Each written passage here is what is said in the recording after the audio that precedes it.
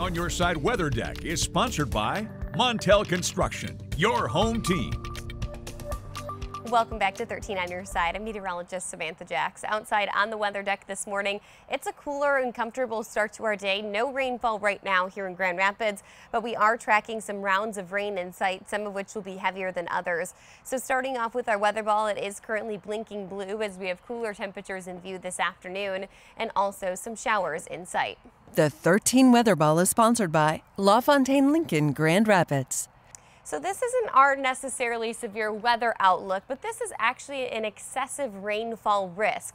The areas highlighted in yellow underneath a slight risk, which is elevated for our area in comparison to normal. And this kind of just goes to highlight where the heaviest of rain is expected as we travel into the afternoon hours, including a large portion of us here in West Michigan. The closer that you get towards US 10, the lower those rainfall totals are going to be. The further south that you get towards between the 96 corridors and the 94 corridors, the more likely we are going to see some flooding from today's heavy rainfall.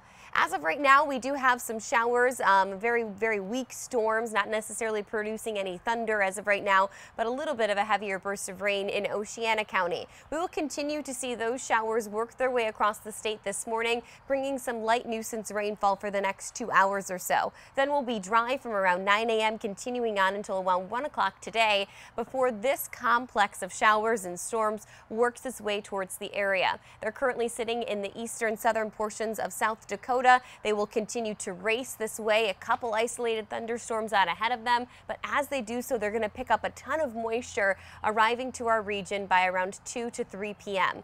Hour by hour forecast here shows that those showers that are currently present right now on our satellite and radar really lose a lot of steam, a lot of umph. This is 8 a.m., just a couple spotty light showers. Then as we head towards noon today, we're dry, maybe even a pocket of sunshine sneaking into the forecast. Here's that line of showers and storms, though, around 3 to 4 p.m. for our lakeshore communities, racing in anytime we start to get these shades of yellow, orange, red, even shades of magenta there. We know this is going to be heavy downpours, significant rainfall that moves through. It exits the area between midnight to 2 a.m., leaving behind maybe a lingering shower or storm tomorrow morning, but drying out for the most part after that time frame. Models are being really aggressive in terms of rainfall totals. We're talking anywhere from 1 inch to 2 inches, maybe some bullseye heavier spots in that depending on how long a thunderstorm cell sets up for. This is probably a little bit aggressive in terms of Holland through Muskegon and into Grand Rapids, but it does go to show the nature of these showers and storms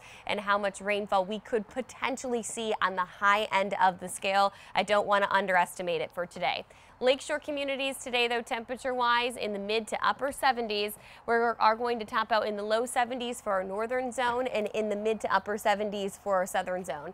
The rest of your 13 on Your Side 10-day forecast showing off that today will be the coolest day of the 10-day outlook, and then we travel and get a little bit warmer throughout the back half of the 10-day period.